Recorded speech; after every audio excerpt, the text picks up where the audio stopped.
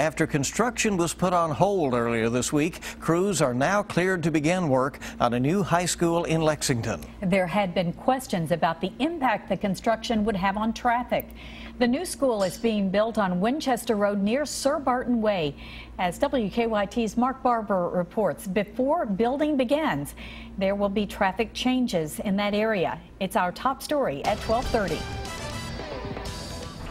Before they could move forward with the construction process, city leaders say they had to address traffic concerns and find an answer to the question of how do you move school buses and hundreds of other vehicles in and out of a school that will sit on what is already a very busy road.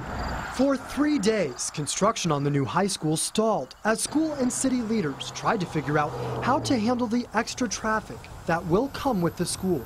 Commissioner of Planning Derek Paulson says a building permit was issued this morning because they finally have a plan. This construction entrance for the new high school off Sir Barton Way will become a new road that will lead to the school. The median on Sir Barton Way will be cut down and crews will make the turning lane longer so more cars can get into the turning lane for the new road.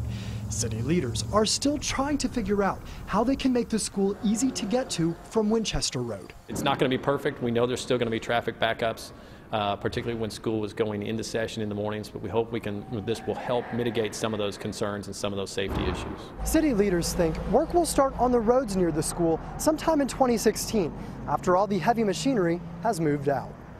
In Lexington, Mark Barber, WKYT.